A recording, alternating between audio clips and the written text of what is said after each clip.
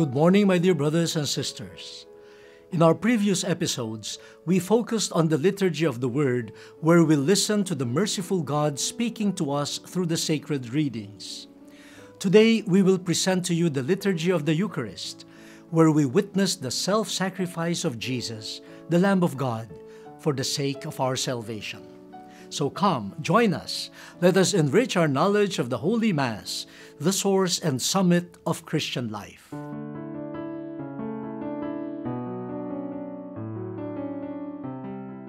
Friends, in the Liturgy of the Word, our eyes focus on the ambo, as the Word of God is proclaimed to us. In the Liturgy of the Eucharist, they turn to the altar, as the Word made flesh offers His body and blood as living sacrifice. In the Old Testament, the altar is used by the priests as a place of sacrifice for animals offered to God during their worship at the temple. But when Jesus came, He redefined sacrifice. He, as high priest, offered Himself as a perfect sacrifice to reconcile humanity with God. He accomplished this on the cross and in His resurrection.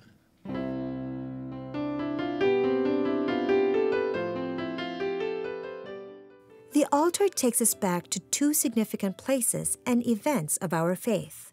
First, at the upper room where the Last Supper was held. On the night before He was betrayed, He gathered His apostles to celebrate the Passover meal.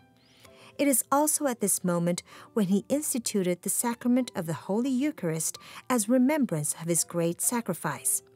Second, at Mount Calvary, where He stood between heaven and earth, as the high priest, reconciling humankind to the Father, offering His body and blood as the perfect sacrifice. The altar is the cross.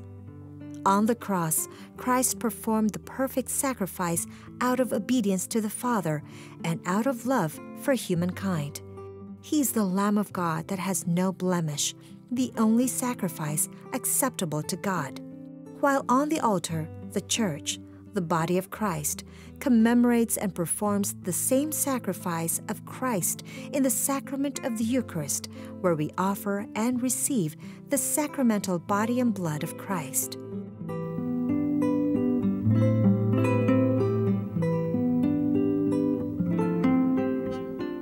This beautiful bond of the altar and the cross is the reason why near the altar, behind, above or on it, a cross with the image of the crucified Christ is mounted.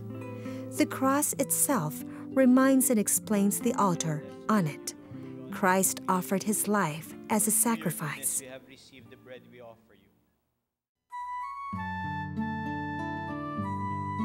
One must understand that the altar is not an ordinary table. It is consecrated in the same way that we were initiated to the Christian faith. It is designed to be special, decorated, adorned, and maintained. It is given veneration, a profound bow, a kiss by the ordained, and it is incensed. It is dedicated to the sacred purpose of celebrating the Eucharist.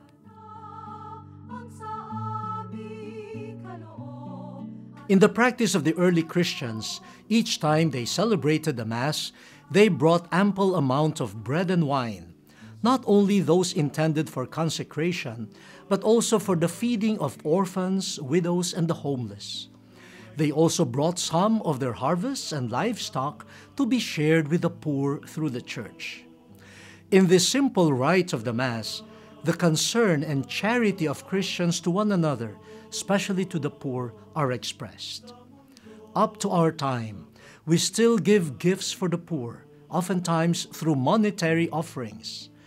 The sum gathered is used by the Church for charitable works, pastoral programs, and the maintenance of the Church. The offerings are brought forward. It is a praiseworthy practice that the bread and wine are presented by the faithful. The offerings are received and accepted at an appropriate place by the priest or by the deacon. Then, the priest or the deacon carries the offerings to the altar. The procession is accompanied by an offertory chant that conveys what is happening in the rite.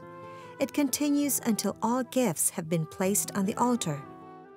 The bread and wine are placed on the altar, accompanied by prayers, which are spoken aloud if there is no singing of an offertory chant.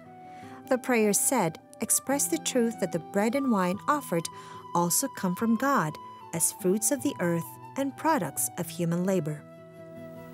Blessed are you, Lord, God of all creation, for through your goodness we have received the bread we offer you. Fruit of the earth and work of human hands, it will become for us the bread of life.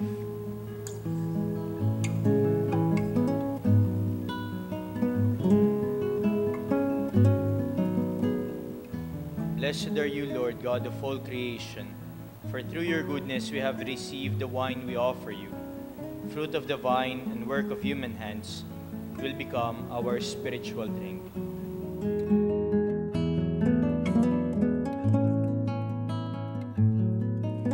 In more solemn celebrations, the priest presider incenses the gifts, the cross, and the altar to signify the Church's offering and prayer rising like incense in the sight of God. After the preparation of the gifts, the priest presider will invite the assembly to join him as they pray over the offerings. Formerly, the prayer goes this way: Pray, brethren, that our sacrifice may be acceptable to God, the Almighty Father. But in the new translation of the Roman Missal, which will take effect come Advent of 2012 here in the Philippines, our sacrifice is replaced with my sacrifice and yours. In the Eucharistic prayer, we accomplish the giving of thanks, the Eucharistine, after which the whole celebration takes its name. In the most solemn prayer, the priest calls upon the people to lift up their hearts towards the loving and merciful Lord who accomplishes His saving mystery. He associates the people to His prayer as He addresses the Father through the mediation of Christ and with the help of the Holy Spirit. The new translation of the Roman Missal rendered the Latin ut meum ac vestrum sacrificium, that actually means my sacrifice, which is also your sacrifice, to my sacrifice and yours, replacing the former, rendering our sacrifice. The response of the assembly affirms the Church's teaching of one sacrifice in Christ, the Immaculate Victim. Hence, in order to bear spiritual fruits in the lives of the faithful, they must unite their hearts and minds to it. There is a small addition of the word holy to the response. Pray, brethren, that my sacrifice and yours may be acceptable to God, the Almighty Father. May the Lord accept the sacrifice at your hands, for the praise and glory of His name, for our good and the good of all His holy Church. The prayer of the gifts that follows the dialogue is recited from the Missal. In earlier times, it was known as secret prayer, a literal rendering of the Latin word secreta. It is derived from the Latin verb discernere, which means to separate or to set apart. Only a small portion of the bread and wine offered by the faithful was placed on the altar for consecration. The rest was given to the poor and the needy. Thus the term secret prayer, due to the small portion of offerings that was set apart for the use in the Holy Communion.